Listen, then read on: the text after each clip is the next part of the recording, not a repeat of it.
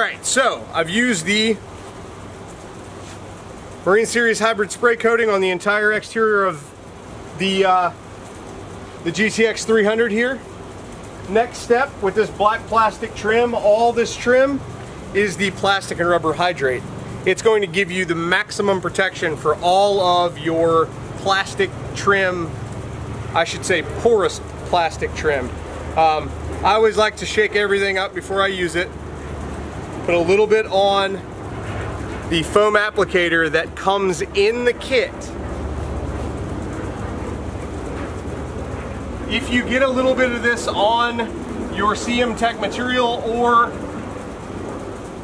your paint or gel coat, it is not going to hurt one bit. It will not hurt anything. This is a very high-end polymer and water-based formula, so there's no harsh solvents that are going to cause a problem with anything you put it on.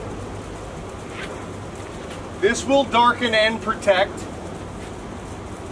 It is best to start using this stuff before you need it. That way the sun's beating this up instead of beating the actual trim up. So as you can see, it looks amazing.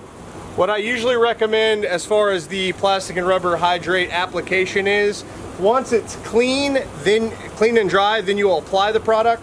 I like to take one of these black microfiber towels.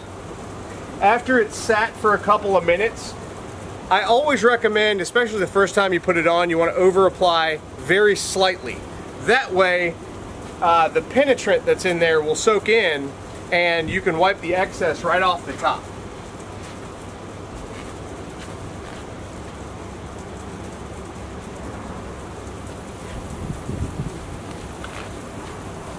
And there you go.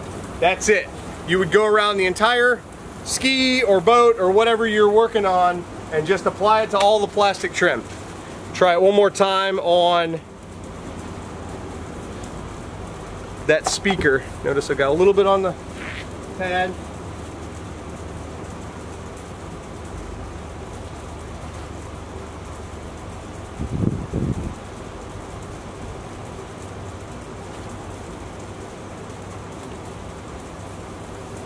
And that's it.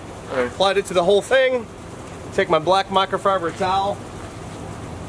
You can go right over that. Normally I'd wait a couple of minutes, but for the sake of this video, I'm going to go ahead and just wipe off the excess.